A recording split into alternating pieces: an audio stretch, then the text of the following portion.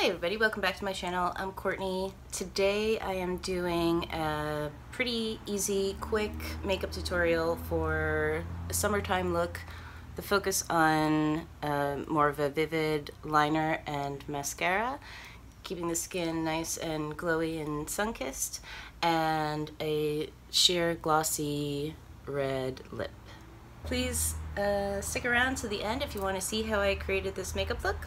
So the products that I'm using today are from the drugstore, so easy to find, a little bit easier on your wallet, good quality products. And then afterwards I'm going to pair this look with an outfit for today. It's about 85 degrees here in Albany, New York. So try to find something that's not gonna, or it's gonna help me stop sweating. Okay, so I already put my skincare on, but I saw this in the drugstore. This is Physicians Formula. I don't know if you can see that. I'll link everything down below. 24 karat gold collagen serum, and it says massage onto entire face and neck day and night. So I'm assuming that this you would use as a normal serum, but it does have like gold flecks in it. It's really interesting. So I would normally put my serum on before my moisturizer because your moisturizer locks in everything. So you want to put your eye creams, your serums. I'm going to try this for the first time. Let's see how it goes. I'm going to do 2 pumps.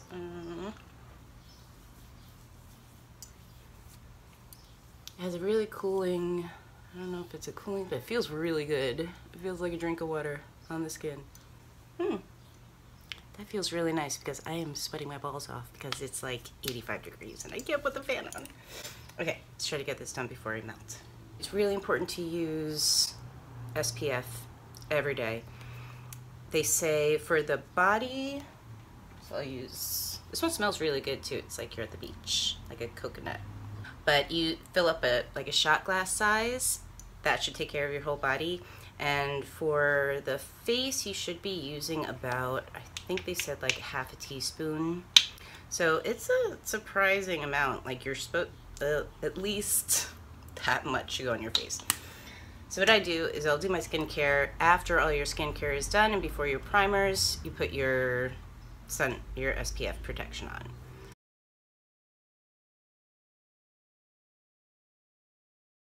This one feels really nice. It hasn't caused any breakouts. Some SPFs will do that, so you have to be careful which ones that work best for your skin. It goes on pretty white when you're first applying it, but then it really does melt into your skin, and then you don't have that white cast. I usually let that dry for about a minute, so you can do your hair, you can brush your teeth, do something for about a minute, and then you can come back. A minute has passed. And so I'm going to go in with my primer, Smashbox Primerizer. I just use 1 pump. And for summertime, well, most of the time I like something that's a little bit lighter in weight because I put layers of makeup on. So you have your base, you have a little concealer, you have your setting powder, bronzer, sculpting. So you don't need to start off with something that has so much coverage to it. I'm really into mixing the Lumi Glotion in with just a little bit of MAC Face and Body. Rub that together. I just use my fingers. You can use a brush, you can use a sponge, but I find that this works just as good. Bring a little bit down your neck. If your ears are a little lighter, just throw a little bit on there. Wipe it off on your legs. I use these 2 shades. So this one for the darkness, and this one right next to it, just to strategically put under the puff to create the illusion that it's not there. So with the darker, I'll pat that on with my finger. Just tap it on. You don't want to like pull your eye because as you age, the elasticity doesn't stick around as well. Now with that small flat brush, go in with that lighter color, and I just tap it on. And then I'll look in a mirror that I have another mirror here, and then I have another mirror behind me. So if I can see far away that it's taking care of business, then I'm good and I know that I can stop. Because I don't want to build up too much under the eye. It's good enough. Now we powder. So I went to the drugstore, but I'm really liking these e.l.f. brushes. They are vegan. This one has like a really nice shape to it. And I ran out of the Hourglass setting powder, so I'm just going in with my tried and true MAC Invisible Powder. It's really nice because it doesn't build up a lot of coverage, and it also doesn't give color, so it's good for a myriad of skin tones. Just a light dusting, just to set it so that the other powder products have something to ride on. It'd be more seamless if you just put that thin veil of powder on. My sculpt, I've hit pan quite a long time ago. Fluffy brush. I know that e.l.f. has a really nice version of this as well. This one is the MAC 188 brush.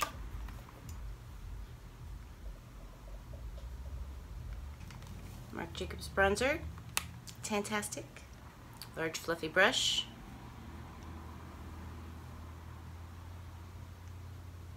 This you apply to a larger area. Try to make my forehead a little bit shorter. Is it working?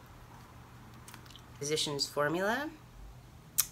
This is the butter highlighter, but I really like it as a blush. Put a little swatch there because it has a little bit of like a peachy color to it. So with that fluffy brush, because your fluffy brushes don't apply too much, I just swirl a little bit around and then just go right over where you put your bronzer, a little bit more on the apples of the cheeks.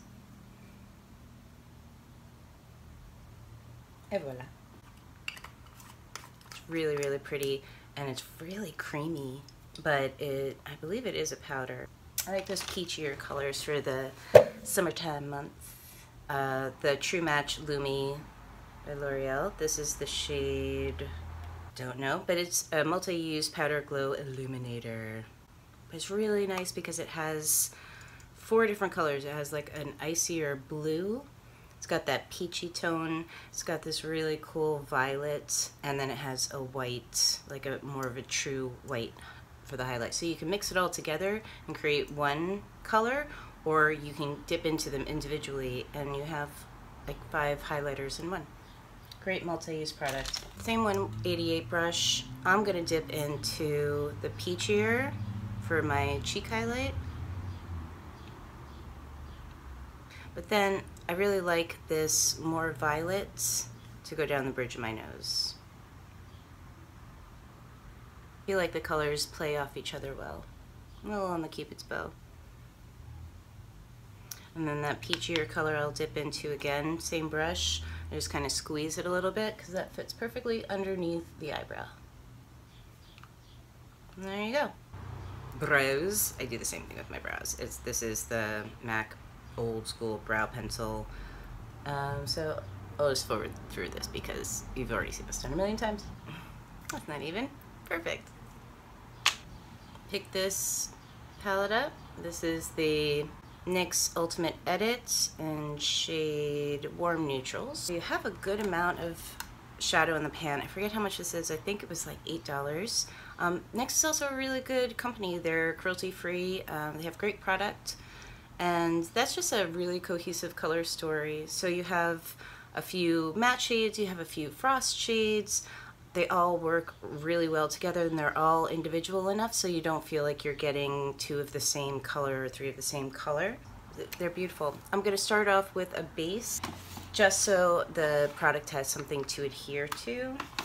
If you want your colors to pop a little bit more, putting a base down, there's a lot of really beautiful bases that do different things.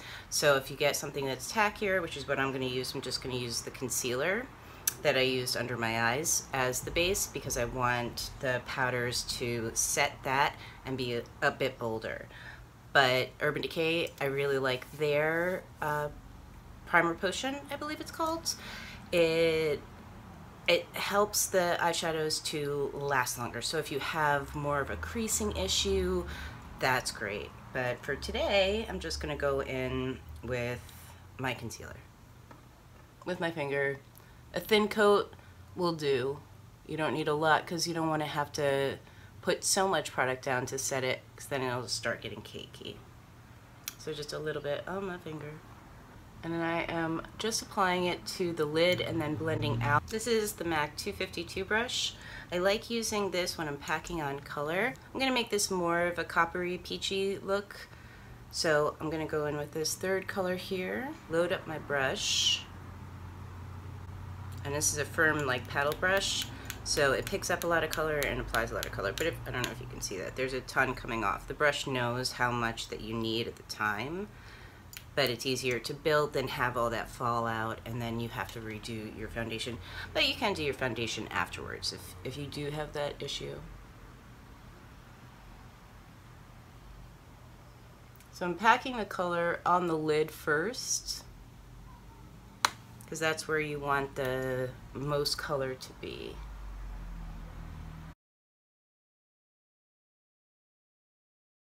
And go in with a fluffy brush with nothing on it, just a dry brush. Just do small circles and blend up, and that should blend it out for you. But that's just one coat. Feel like you need a little bit more in certain areas, go back in with that firm brush, press that where you need it.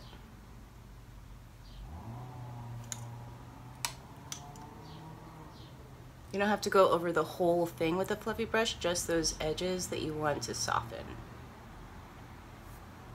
Well, I want this to be a more wearable everyday. I don't want too much of eyeshadow taking away from the liner, because I want this to be more of a liner focus, liner and lash. So going in with that mid-tone color for my coloring will just add a little bit of dimension to the eye, but not make it get too dark. See, just warms it up. Even though it looks like a pretty light shade, there's a lot of color to it. I am gonna go in with that darker shade. I like a little bit of darkness under the eye.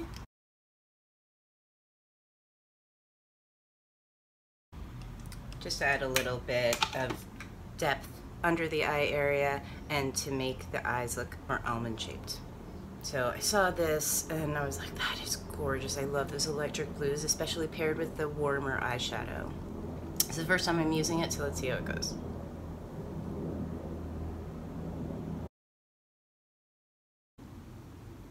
Alright, so this is going on top of that cream base and the powder shadows, and this is a creamier product. So at first it goes on pretty transparent, and I'm looking for more an opaque. This is what it looks like if it's just on raw skin. But what I'm gonna do is let that set and then go in with another coating and see if I can build up that color. Yeah, that's not enough for me. I'll go in with, I'll try an angle brush. This is super creamy. It's going away very fast.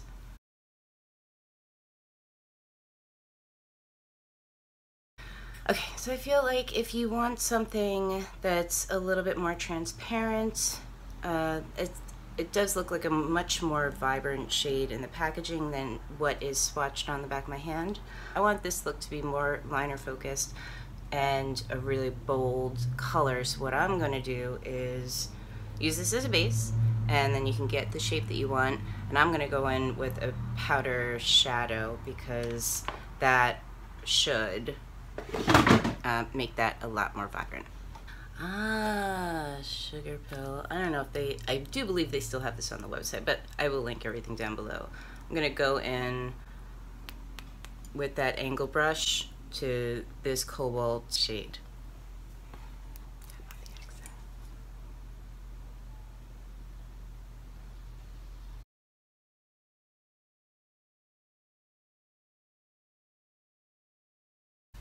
immediately better. I feel like with colors like this, you get more from a gel liner rather than a pencil liner. It's hard to do in a pencil. But if you do have it and you spent your money, but you do want a bolder color, just add a powder shadow on top of it and you'll immediately get that wow factor. Look at the difference. I love that. Thank you, Amy. I did really like the mascara. I always find that I have to build up most mascaras. It takes a while to build up, but when it does, the color payoff is great.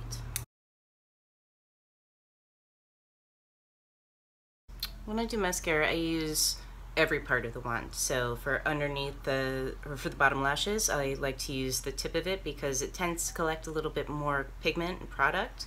And if you have lashes like mine, they're very thin. If I build up the product faster, it won't take as long for me to get to the result that I'm looking for. But that is pretty good for one coat, even though it took 5 minutes to fit the one coat on. I like this.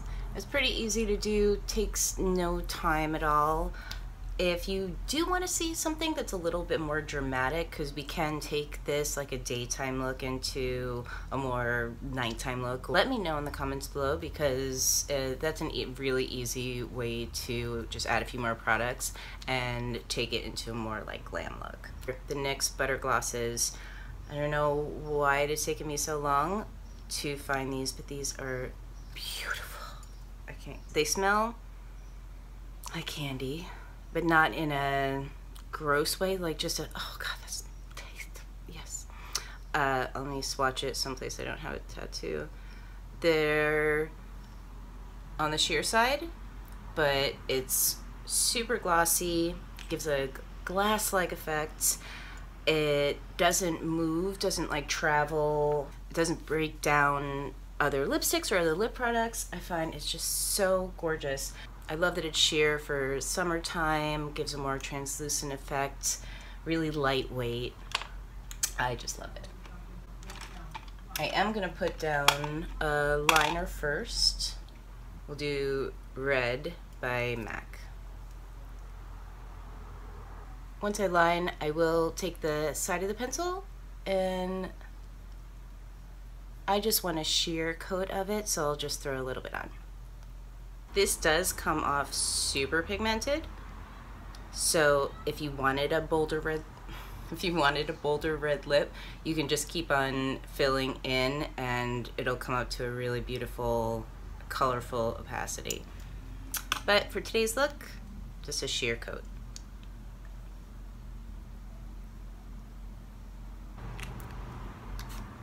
I love that. I think that is so pretty.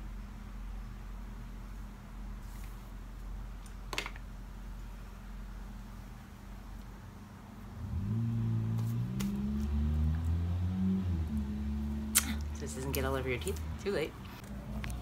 Okay, so I chose to pair this makeup look with just an oversized band t-shirt. This is Psychic TV. It's one of my favorite bands that I just cut.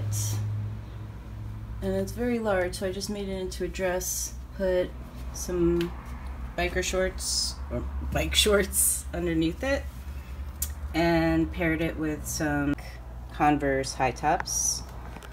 And I got this bikini top. I never wear bikinis, but I like to wear them underneath shirts, especially in the summertime, so that I don't have to wear too much. Gives good coverage, and it's a cute little pop of color.